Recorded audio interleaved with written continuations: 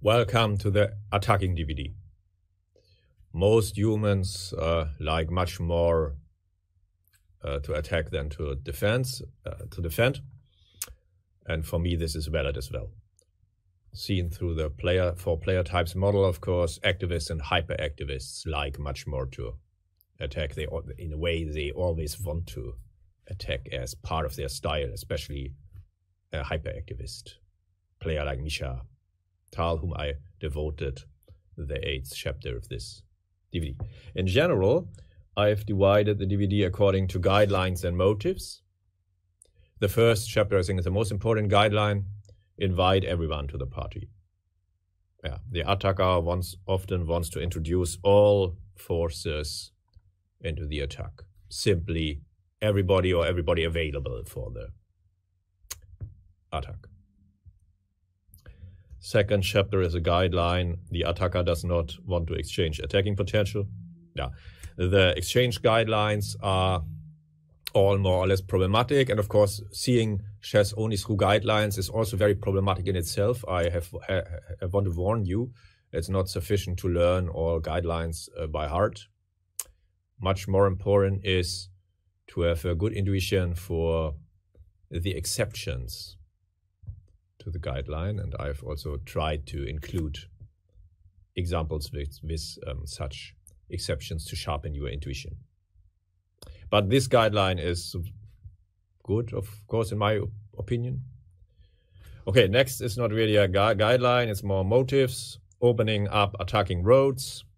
Pawns can open it up, knight sacrifices can open up roads for the long-range pieces. And more motives like that. Then chapter 4, typical attacking motives. There, of course, I couldn't look at everything, all sacrifices on all squares, not possible on this DVD. I focused on the bishop sacrifice on h7, the Greek gift sacrifice, and the back rank mate. Such motives you should know by heart. But of course, there are many more such typical attacking motives. I just couldn't include all of them into the DVD. Chapter 5, typical attacking stretches. The isolated pawn. King's Indian structures and motives, and King's Indian attack also, with King's Indian with white in a way. And one game attack with attacking the French Wiener with white. But of course, this also goes on and on. Seen through the player types model, theorists are very good in their structures, but you should also be good in the structures from your opponents. There you should know the important attacking motives by heart. Chapter 6, attack with opposite colored bishops. The guideline would be that opposite colored bishops favor the attacker. This I think is also a very good guideline. This is a very instructive theme in my opinion. Many good examples. Also one of the favorite themes of Mark Dvoretsky, the great trainer from the Soviet school of chess. And there's some misunderstanding.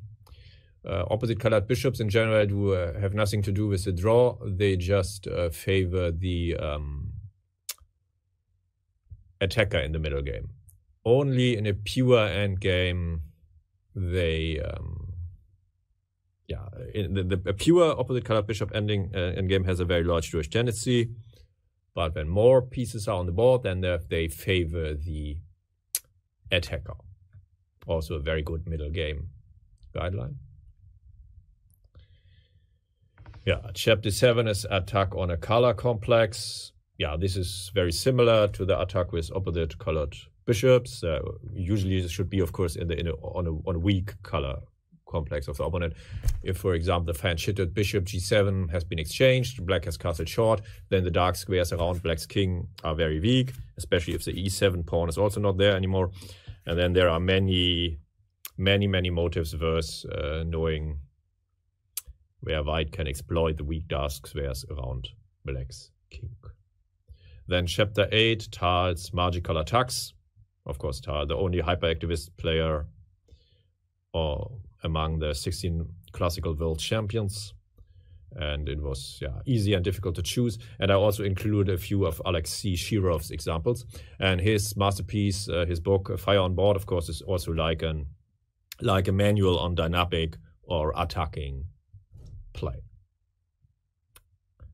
Yeah, and of course, last not least, I had to include, you guessed it, also a chapter on endgame attacks. They are different from middle game attacks in the regard that often the attacking king will help the attacking forces actively.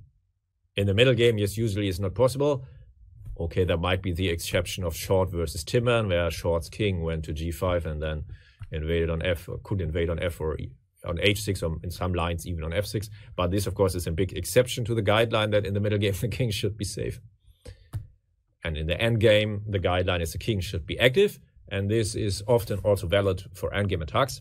You will see in chapter 9 for yourself.